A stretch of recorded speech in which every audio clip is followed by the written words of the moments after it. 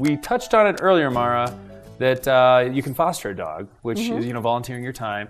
You guys could really use a lot of volunteer help if you could get as much as you can, really, and to do really anything from financial contributions to fostering dogs, to probably even coming and walking the dogs and just kind of getting them out.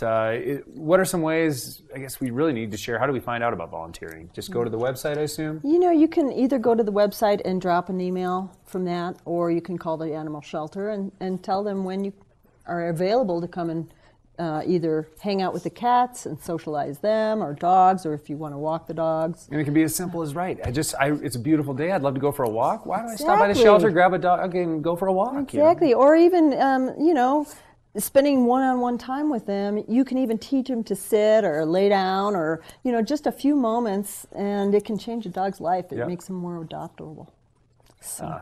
And so we've got we talked on fundraising a little bit, but we didn't really touch on any events. I know we have one event that's in the rearview mirror here that we just did. What was that called? That was called the Romp and Stomp. The Romp and Stomp. Yeah, it's for cross-country skiing and snowshoeing, and we did it at Grand Lake Golf Course, which is this cross-country ski area. Right on Rocky Mountain National Park. Yeah, so it was the views gorgeous. Are unbelievable. And people were there yesterday having fun. Just skiing around. They allowed us to use the whole course, which was beautiful, and the conditions were... So you guys do that every winter then? We do, every February. Every February. February is, I believe it's Spay and Neuter Month. Bob Barker's favorite month, from what I hear, from what I understand. We love him. Yeah. And so we do that, and then our next upcoming event is the Doggy Drag in June. Okay, so that doesn't have the best, that makes me think of Chevy Chase when I hear the Doggy Drag. But what does the Doggy Drag refer to?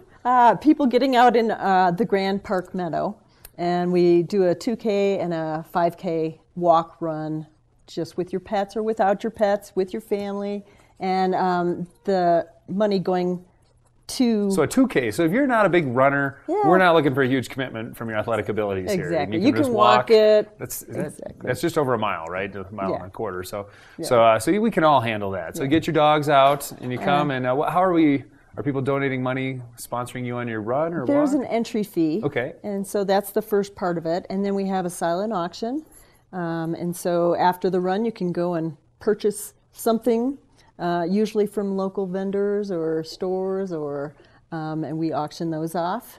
And there's always an auction in this town. Every fundraiser, I guess these days, it's a great way to raise some money. Yeah. And we get a lot of local support, which is wonderful to see, all the donations that come in for things like this. And it's mostly about awareness, just to let people know that our shelter is pet-friendly, and, we are looking for volunteers and donations.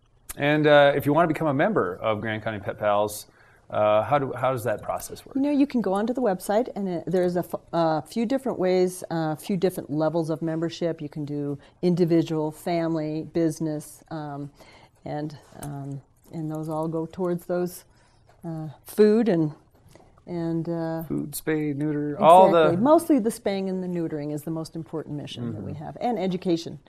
Absolutely. Yeah.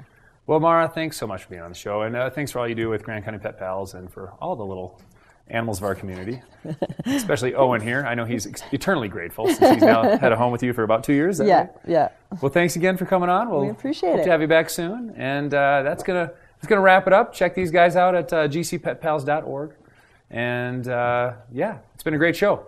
I'm excited to get outside, check out this Wells Fargo Ski Cup because it is a blast. It's going to be a great weekend.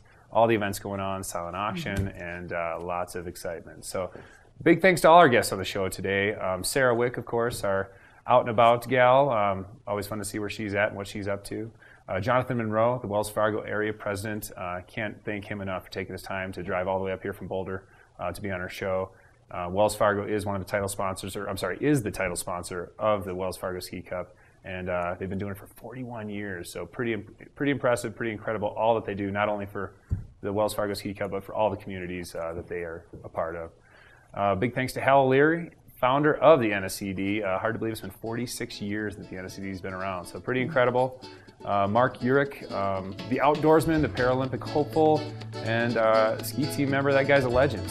He's awesome, and not only that, but I'm really excited to hear his beautiful voice singing the national anthem to kick off the festivities. So thanks so much for hanging out with us, guys. I'm going to get out there. Hope to see you out there, and have a great day on the slopes. Take care.